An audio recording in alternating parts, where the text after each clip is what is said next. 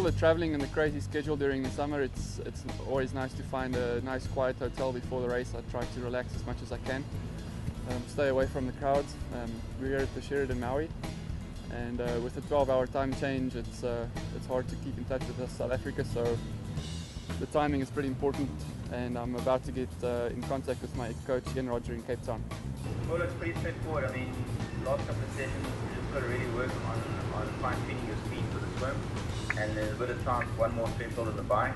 Yeah. And we want to do them one after the other just to get that simulation as well, so you get the changeover of the modes. Well, thanks, Ian. And yeah, don't get heat either, because you missed a couple of those, and then you go home like all spacey and half comatose as that weekend. So don't forget in all the smashing it up and down the hills to keep your energy drink going. Yeah, and I'll take some extra of those cliff blocks just to make sure I fuel and get all the carbs in, all the electrolytes. My swim training is very unconventional. Most athletes swim 25k a week roundabout, which is a lot of swimming. And I've been swimming, I think, 25 years now, and you get tired of watching the line going up and down, so I never swim in the pool at all anymore, if I can help it. So I've been swimming at the beach here at the Sheraton quite a bit. I practice open water swimming.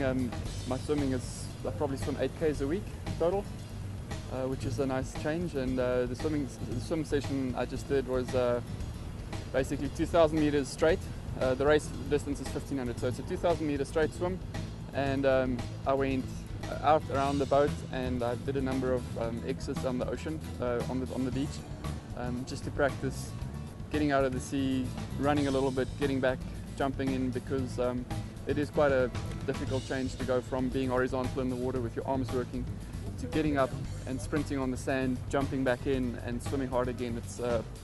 It's quite a spike in the heart rate, and also it's something to get used to. And for me, being a big guy, it's actually one of the advantageous things is being able to get up and run sooner, and also when I get back in the ocean, run a little bit further. And coming from South Africa, I've spent a lot of time playing in the ocean and playing in the surf, so the bigger the waves, the stronger the currents, and the harder the entrance and exit in the race, the better for me. So I usually use those places to move up in the race. The road bike session I'm doing today is the main set of 10 times 5-minute hill climbs, and my coach Ian gave me, according to the watts that I've been doing in the past, he gave me a specific workout. We're going to aim for 450 to 460 watts and see how it goes. So I'm going to find a nice steep hill so I can pour a lot of watts onto the cranks. Hopefully 450, 460 watts is a good yardstick. And I do include the road bike training because it's so honest. Even though our racing is off-road and it is a mountain bike event, a lot of the training is done on the road bike, simply because there's no way to cheat.